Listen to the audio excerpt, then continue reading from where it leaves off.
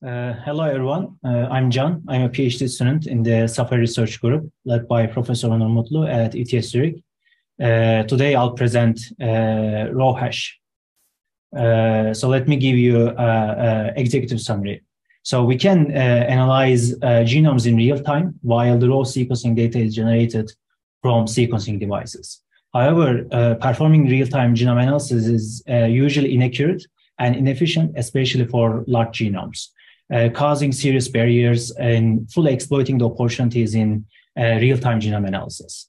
So our goal in this work is to enable efficient and accurate analysis, again, especially for large genomes, while the raw sequencing data is being generated in real time. So to this end, RawHash encodes the raw sequencing data into hash values to accurately and efficiently identify similarities between signals by matching their corresponding hash values efficiently. And by analyzing the genomes in real time, RawHash can make some real-time decisions that can stop sequencing a DNA molecule without fully sequencing it. We also propose a technique called sequence until that can accurately and dynamically stop the entire sequencing of all DNA molecules at once if further sequencing of reads are not necessary, for example, for a specific use case. So in our results, we show that RawHash provides up to 2x more accurate mapping results compared to the state-of-the-art works. It also provides around 26x and 3.4x better average throughput compared to these state-of-the-art works, namely UNCODE and SIGMAP, respectively.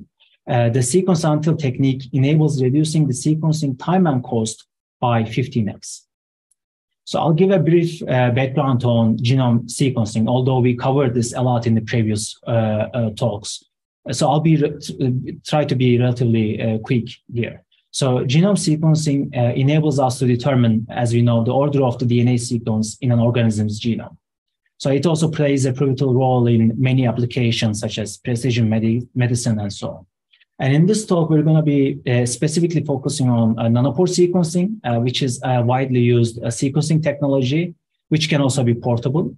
So nanopore sequencing can sequence large fragments of DNA from 10 kilobases to 2 million base pairs. It has high throughput. It is relatively low cost. And it has some unique features that I'm going to be covering in my next slides. So I'll show how nanopore sequencing is used in a traditional genome analysis pipeline. Here, DNA or RNA molecule is sequenced while it goes through a tiny pore called nanopore. So these nanopores sample the current readings while the nucleic acids move through nanopores, which is provided as electrical signals. So here the idea is whenever a new nucleic acid moves into a nanopore, it creates abrupt changes in the current reading, such that these abrupt changes can be used to identify the nucleic acids from electrical signal readings. So, and these signals are usually called raw signals. And the next step is usually to translate these raw signals into their corresponding bases, the sequences of bases, essentially, in a step called base calling. And here to do so, usually DNN-based tools are used to convert them to their bases. And the next, so we call these sequences, as you may know, reads also. And the next step, again, in the genome analysis pipeline is to usually identify basically their origins in their corresponding reference genomes by, for example, mapping them to a reference genome. And a read may map to a reference genome if it shares a high similarity between a read and the reference genome, so it can be mapped, or it may share, it may be too dissimilar, and so it won't be mapped. But the idea is that we can use this read mapping information to do some further genome analysis and hopefully to make some scientific discoveries. But I also want to focus on this unique feature that we have in nanopore sequencing. So here, in essential nanopore sequencing, it provides us with a unique feature where we can analyze the sequencing data in real time and make some decisions based on this real-time analysis. So as DNA moves through nanopore, as also mentioned in the previous slide, it provides raw signal data in real time at a certain throughput, at a certain rate. So this means that we can analyze these signals also in real time using efficient computational tools that are at least as fast as the nanopore sequencing itself. So while analyzing, what we can also do is that we can make some decisions regarding the sequencing of that particular read, known as the adaptive sampling. So which enables us to, for example, decide if you want to keep sequencing that read or not. And based on our analysis, for example, we may decide that we don't want to keep sequencing that read. For example, it may not be mapping to the reference genome that we are interested in. So this means that further sequencing that read is useless for us. And it will waste time and cost if you keep sequencing it. So what we can essentially do is that by applying the voltage at a different position, we can reverse the polarity of the electrical field over here so that we can eject the DNA molecule from the nanopore again so that we can stop sequencing that particular read. So there are then certain objectives in real-time genome analysis. So we want to, for example, do fast analysis that can match the throughput of a sequencer. We don't want to fall behind of the sequencer so that we can make real-time decisions. We also want to do fast decisions to reduce the sequencing time and cost with the effective use of adaptive sampling. We also want to perform accurate analysis from noisy raw signal data. And we also want to do all these computations using low power computations to enable portable sequencing and better scalability, essentially. And there are usually two solutions that can perform real-time analysis using nanopore sequencing. So the first solution is usually to use deep neural networks to base call the reads while they are being generated and map them. So for example, here we may be generating this signal in real time. And what we can do is that in real time also we can base call that signal and then generate its corresponding sequence. And then we can make some analysis on that sequence again in real time. For example, we may want to map that read to its reference genome and then decide whether we want to keep sequencing it or not. And at this point, for example, we want to keep sequencing it. The next part of the signal is generated. Again, we base call it in real time and then do some analysis. And at a certain point, for example, we may decide that we don't want to keep sequencing that particular read. Then this means that the next part of the signal actually won't be generated. And we will stop sequencing that read based on our real-time analysis. However, the issue is that these DNA-based tools are usually costly and energy hungry. So the second solution is to map signals without base calling them. So what happens is that, again, similarly, we may be generating the signals in real time, and rather than base calling it, we do some direct analysis on the signals itself. For example, we may map these signals to their reference genomes without base calling them. And again, like we can make some adaptive sampling decisions regarding the sequencing, whether we want to keep sequencing it or not. And then we can, again, stop sequencing it based on our signal analysis. But again, the issue with these tools are usually twofold. They are either low throughput or they are inaccurate. They provide inaccurate analysis for large genomes. So then let me cover our goal and key ideas in this way. So our goal is to perform fast analysis that can scale to large genomes. We also want to make fast decisions for adaptive sampling. We want to make all of our analysis, of course, as accurate as possible, specifically for large genomes. And we want to do all these computations low power, so that we can, for example, utilize portable sequencing devices. So to this end, we propose RawHash. The RawHash is the first mechanism that can efficiently and accurately map raw signals to large genomes using an efficient hash-based search. We also propose a technique called Sequence Hunter, which is a novel mechanism that can decide in runtime dynamically if further sequencing of reads is needed to stop the entire sequencing process for a particular use case. So let me then go over the steps that we have in RawHash. So this figure shows the overview of the steps we have in RawHash. So we essentially have two steps. First step is indexing, which is an offline step, meaning we don't do that step in real time, but before real time step. And the second step is the mapping, which we do in real time while the nanopore raw signals are being generated. So in the indexing step, what we do is that we convert the reference genome to its signal representation. And we use this signal of the reference genome to generate some hash values from them. And then we store these hash values and their positions in a hash table such that we can later utilize it in the online step, which is the mapping step. So in the mapping step, similarly, we again generate some hash values from raw nanopore signals. And then using these hash values and using the hash table we generated from the reference genome signals, we essentially identify matches between the reference genome and the raw nanopore signal. And we say that there is a mapping region between the raw nanopore signal and the reference genome if there is a region with a certain number of hash value matches. By doing so, we can efficiently find similarities between the reference genome and the nanopore raw signal. So then let me go over like how we convert the reference genome, reference sequences to signals. And even before that, why do we convert the reference sequences to signals?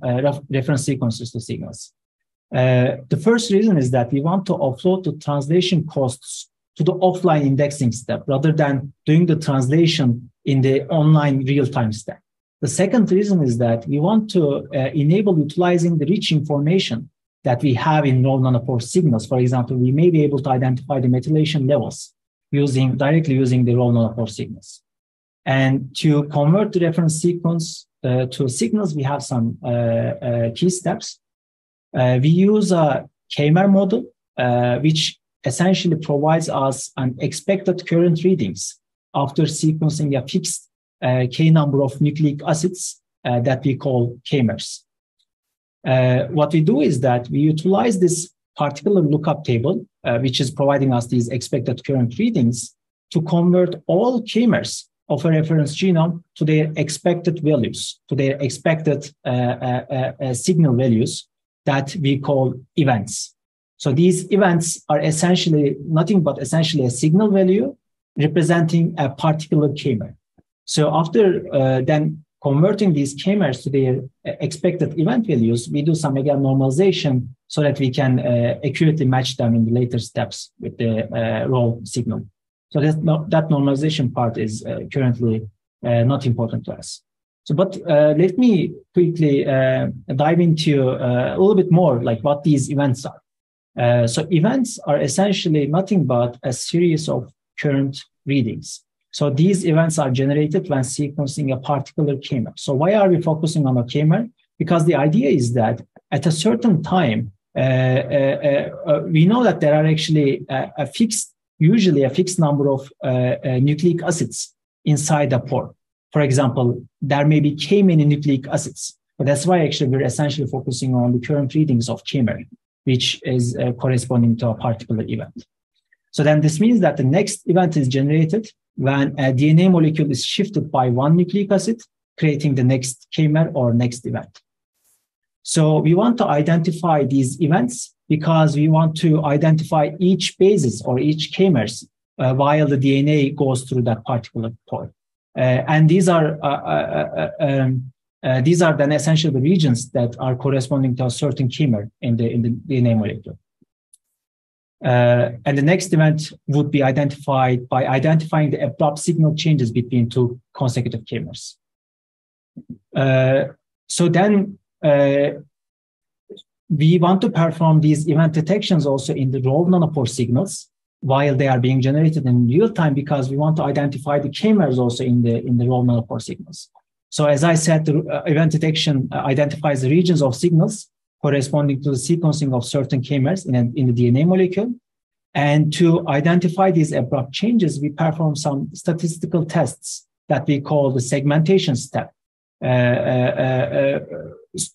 which are generated basically when the DNA molecule is moving through the nanopore, the pore itself. So we also have a particular observation, which is the nanopore sequencers won't generate exactly the same signals when sequencing the same K-mer, the same DNA content. But it will be essentially generating the slightly similar signal to each other. So then the question is, how can we leverage this observation? So then our goal is then if we want to assign the same buckets or same values to the similar event values, which may be corresponding to the same k-mer, let's say, although these signal values may be slightly different than each other. So to do so, we have usually mainly 3 key steps. What we do is that we use the binary representation of event values, which are in their floating point format. And what we do is we take the most significant qubits in this binary to approximate its value, to quantize it essentially, so that we can essentially generate the same value from slightly different floating point values. We also perform some pruning because we have an observation that like these middle binary the bits are not going to be important if these values are slightly similar to each other. But essentially, what we generate is that we generate approximately 5-bit quantized value from a 32-bit floating point value, which can be nicely approximated or not used, which can be nicely used to approximate the value of that the floating point value is representing for a particular event, so that we can match the similar event values to each other. So to perform this matching, what we do is that we essentially take these consecutive events and we want to basically enable finding efficient similar detection by accurately matching the hash values between signals. So after taking these consecutive events, what we do is that we pack these events and use some hash function to generate the hash value of these consecutive events, which may be corresponding to the consecutive k-mers, let's say, within the signal. And we can use efficient data structures, for example, hash tables, to identify the regions with the similar event values by matching their hash values, for example, between a reference genome and the raw signal. So I'll go over our evaluation. So this is our evaluation methodology. So we use data sets from very small, for example, viral to large genomes, human and metagenomics data sets. We compare RawHash with uncode and SIGMAP. So RawHash, uncode, and SIGMAP do not require powerful computational resources, for example, GPUs, to achieve efficient and portable genome analysis in real time. So we also have 3 use cases: read mapping, relative abundance estimation, and contamination analysis. And lastly, if time permits, I'll also quickly go over the benefits of sequence sample mechanism. So I'll first show the performance results. Here, this figure shows the throughput results of each tool. Here we have the throughput of a Nanopore device, which is usually around 450 bases per second. And these are the throughputs of each tool. And these are essentially the results for each data set over here. So what we observe is that both RawHash and uncode can match the throughput of Nanopore for all data sets. And the second observation is that SIGMAP falls behind the throughput of nanopores, especially for large genomes. Here, for human genome, it falls behind the throughput of Nanopore, and also for relative abundance estimation, which includes all these data sets over here, it also falls behind the Nanopore sequencer, which means that the SIGMAP cannot be used for real-time genome analysis for large genomes. So second, we look at the sequencing time and cost benefits of RawHash and uncode. And here we calculate the number of bases that needs to be sequenced before making a decision to eject a particular read to utilize the adaptive sampling. And here the lower is better, meaning then we sequenced less amount of bases, meaning we saved a lot from sequencing time and cost. And what we observe is that RawHash can make some fast decisions for large genomes, and it reduces the sequencing time and cost, again, for large genomes better than uncode. So I'm going to also be showing the accuracy results specifically for mapping. Here we have the accuracy results for 3 use cases. This is the direct read mapping to each data set. This is the mapping results for relative abundance estimation, and these are the mapping results of contamination analysis. But essentially what we observe is that RawHash provides the best accuracy specifically for large genomes up to 2x for relative abundance estimation here when we consider the F1 score over here compared to uncode and SIGMAP. So I'll be showing also the relative advanced estimations that we're making for each tool, using each tool. Here, what we do is that we estimate the relative abundance of each genome compared to the baseline as generated by Minimap2. And we calculate the distance between the distances that each tool generates and the ground truth using the Euclidean distance, essentially. This table shows the relative abundances that each tool makes here. So essentially, when you see a number here, the tool is estimating, for example, for RawHash is estimating that the sample includes, for 12%, it includes the COVID data set, and for 47%, it includes the E. coli data set, let's say. And we also generate these relative abundance estimations using Minimap2, which we use as ground truth. And we compare our estimations to that ground truth, and we calculate the distance over here. What we observe is that RawHash provides the relative abundance estimations closest to the ground truth, meaning it provides the best accuracy compared to uncoded and Sigma. So I'll quickly then mention the sequence sample mechanism because it is specifically related to the sequence relative abundance estimation. So our key insight is that do we need to keep sequencing the entire sample for all applications in genome analysis? For example, we can use the relative abundance estimation use case example, meaning, for example, can we predict the relative abundance estimation by sequencing only a portion of the sample rather than sequencing the entire sample and still provide accurate results? And the potential benefits would be, we would be reducing the sequencing time and cost by avoiding full sequencing. So we simulated this potential benefit by randomly subsampling the mapping results that uncoded and RawHash generates, and these percentages are showing the sampling ratios. Here, for example, we use only 25% of the mapping that uncoded generates, and using that 25% of mapping, we make some relative abundance estimation, and then we again calculate the distance that we're making using only a portion of the signal. But essentially, what we are observing is that almost if you use almost 1% of the entire sample, we can almost like make estimations almost as accurate as using the entire sample. So this means that we don't really have to sequence the entire sample to make accurate estimations for relative abundance estimation. So then the sequence sample mechanism dynamically analyzes the results of a genome analysis use case, in this case, relative abundance estimation, to find outliers in the analysis. But this means that if you don't have any outlier in our previous relative abundance estimations, then we can say that the further sequencing is unlikely to change the analysis significantly. And this means that we can stop the entire sequencing, which can provide significant reduction in sequencing time and cost. So we implement this sequence sample mechanism in RawHash. And what we observe is that we can stop the sequencing after sequencing only 7% of the entire sample. And the estimation that we're making using only 7% of the sample is almost identical to the one that we're making using the entire sample.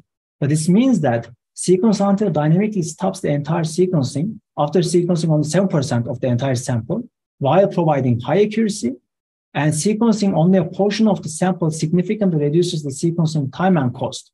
In this case, 15x reduction. So then let me quickly conclude. As I said, performing real-time genome analysis is inaccurate and inefficient for large genomes. And our goal is to make real-time analysis for large genomes efficient and accurate. To achieve this, RawHash encodes the similar signal values into the same quantized value to elevate the noise issues in raw signals. So it can generate the hash values from quantized values to efficiently identify similarities between signals based on these hash value matches. We also propose sequence sample that can accurately and dynamically stop the entire sequencing. We provide significantly accurate results and better average throughput compared to uncoded and Sigma. And the sequence sample mechanism enables reducing sequencing time and cost. So the RawHash is going to appear in the proceedings of the ISMB this year, and it will be also presented in the ISMB conference next month. we also have the source code available. You can use the source code using this QR code. So with that, I'll conclude my RawHash talk. I can take questions if there are any.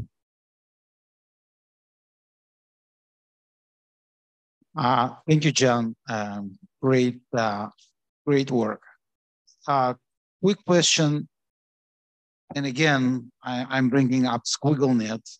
Mm-hmm. So SquiggleNet it spends a majority of its calculation on removing this jitter, which it does by dynamic programming. So you are not bothered by the jitter.